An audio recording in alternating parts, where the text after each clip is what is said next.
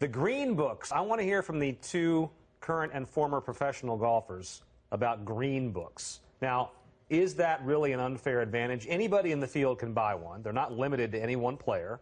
It's an accurate representation of what the green looks like. You can see where I'm going with this. Yeah. Do you oppose the idea of the green book? Well, not everybody can have one because you do have to have about $250 to actually purchase one. So you got to have $250 to go buy one. Is that what they cost? Yeah, that's what they cost now. So the problem I've got with it is, you're already giving players information. You can go buy a nice yardage book. You can go buy a great caddy. Essentially that's a service that you're paying for is you can get an experienced caddy, one that's either been at the golf course you're playing or been caddying on tour for a long time. You get a whole location chart on the first tee. So where do you draw the line and say, well, you can have this, but you can't have that. Precisely.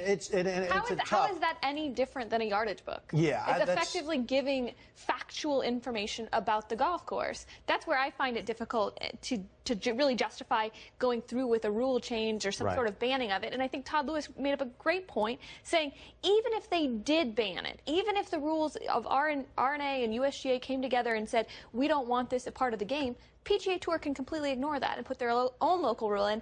And frankly, PGA Tour, LPGA Tour, European Tour are about the only tour players that are going to be even have access to this book. So I find it a bit of a waste of time and energy. I mean, I appreciate them trying to address things in the game quickly, but... So the idea is, well, you can read the greens in this book and you read them a little bit quicker, but that's not really the case because now you got a yardage book, you got a green book. They're talking about maybe adding a yardage measuring device. It's not like you throw the other two things out and just rely on one. Now all of a sudden you got all of these tools that players and caddies are possibly going to be using. So to me, it's all about pace of play. Let's find a very good pace of play policy that says, yeah, you can have these tools. They're available to everybody, but we got to get the ball rolling in 45 seconds. That's what it comes down to for me. And it's still, even though you have all this information, you still have to execute the shot. And I don't know that having the green book is going to make it go any faster. I wonder if having that much information